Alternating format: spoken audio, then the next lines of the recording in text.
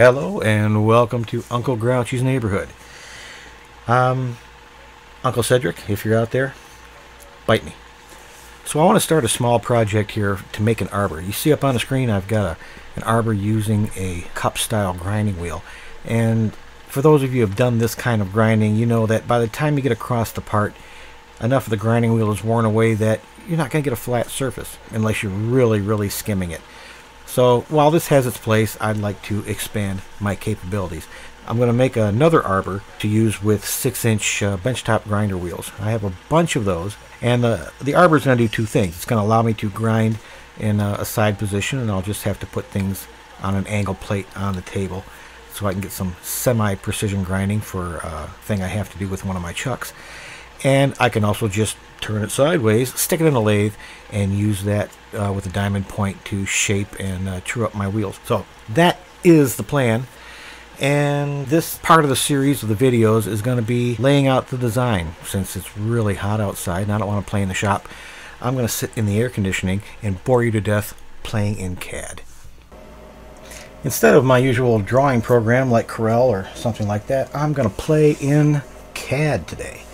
We're going to use Autodesk Inventor, and for those of you who are dying to suggest Fusion 360, just don't. I don't like clouds. I don't like having my parts and software at the mercy of an internet connection or a third-party server, and I don't want to have to go all through all the hassle of trying to make it work offline. This works offline, and that's the way I like it. So I'm going to start off with a project because we want to keep all our parts in one place. So let's grab a project, hit new single user, that's fine. And we're going to call this grinding arbor, I guess. Yes.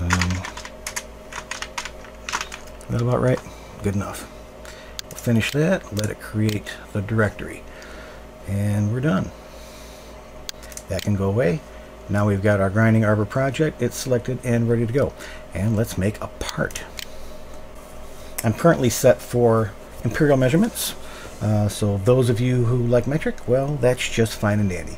I'm not going to do it. Not today. Our materials to work with, we've got some 1/2-inch rod. I've got 2.5-inch aluminum and a nut. And that's basically what I'm going to start with. So let's work with the aluminum first because the size of that's going to dictate the length of our shaft. Start a sketch. I'm going to grab the XY or YZ plane right here, just because it's here. And since we're working with a circular piece, we're going to grab a circle. Our stock is approximately 2.5 inches, so that'll be 2.5. And that's that. And we're going to finish that right now. Sketch is finished. I want to make a hub, let's say 3/4 of an inch, just to see how that comes out. So I'm going to go to my 3D model, and I'm going to extrude.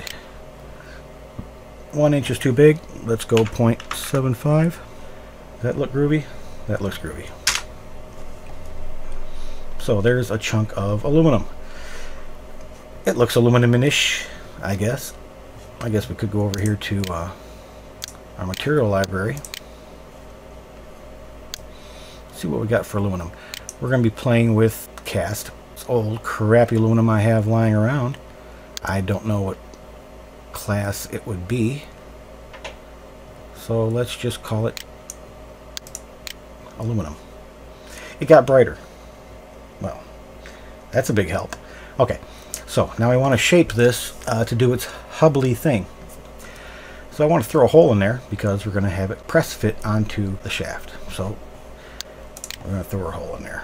So on that face, the hole is going to be a press fit, so let's say 0.493 maybe. I'll machine it to 9.2, and that'll give me room to sand it and fit it, because I'm really crappy about coming up to size on a small diameter. My machine just seems to just grab and do things on its own. So if I get to there, I'll be happy, and I can polish it or sand it from there. It's subject to change. We're in a design phase. Who cares? Let's just say, yeah, oh, we got to tell it to, where do we want it on the face of this doohickey? We're already ready to go for a reference. We're going to take the circular reference right there. That's going to throw it right in the middle, and we'll just say, okay, now I got a hole. Ooh, that's a start. Now I want to dish this out because I only want it gripping the grinding wheel along the outside edge. and I may have an extended hub on the wheel, so I want to get rid of some of that material. No problem. Let's just do another sketch right off of that one,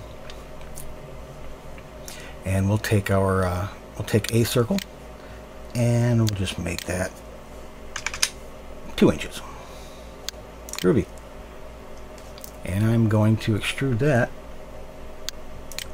but we're going to go backwards. We're going to say go in that direction, and we're going to say cut the material out. I hope you're following along. I'm going fast.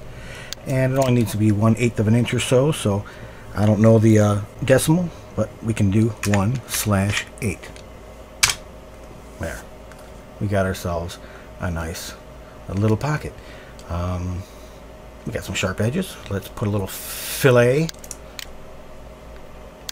on the edges. That is probably too much, and we don't want a fillet. No. We want a chamfer. I want a chamfer right there. That's kind of big though. Let's just say 0.0. We're just going to break the edge.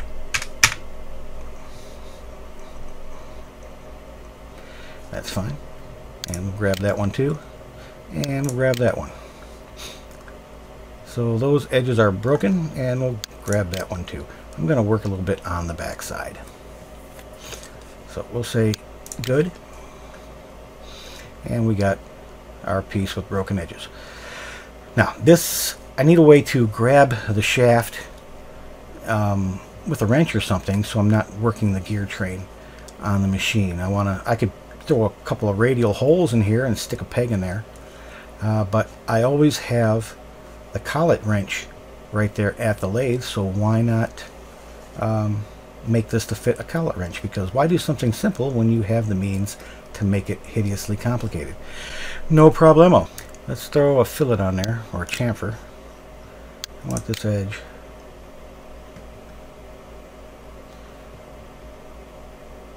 Yeah, that looks fine. 1/4 of an inch chamfer. Groovy. So let's start another sketch. Come off of this face. Take a circle. So my collet nut is 2.47. So let's throw one of those in there. Let's throw a circle at 2.47.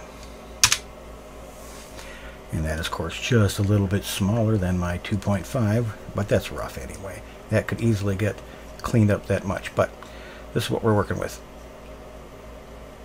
So we got 2.47. I want a notch.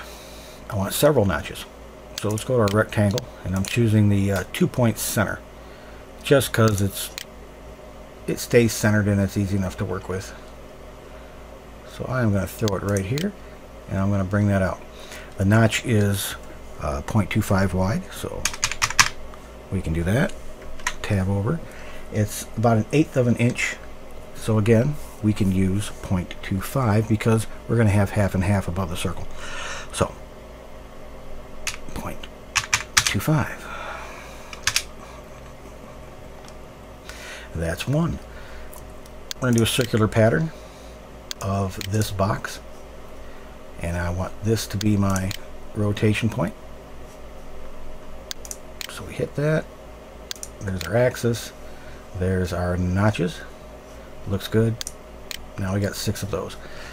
I want to throw another circle in there to make a face for the cut operation. So we'll just smack it like that. And we'll say good. So now this is going to be a cut operation, so I'm going to do extrude, and you can do it here or here. We're going to make this a cut that sends the direction backwards. That's fine. And about 1/2 an inch or so, as it says. Cut. That one. There we go. That one, that one, that one, that one. Get that top one. And we'll make sure we get the bottom one.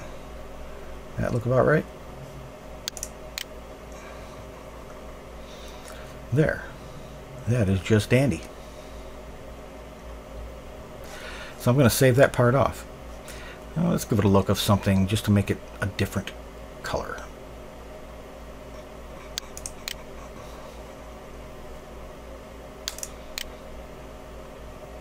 Yeah, orange is fine. And that is going to be the inner hub. Excuse me. And that's groovy.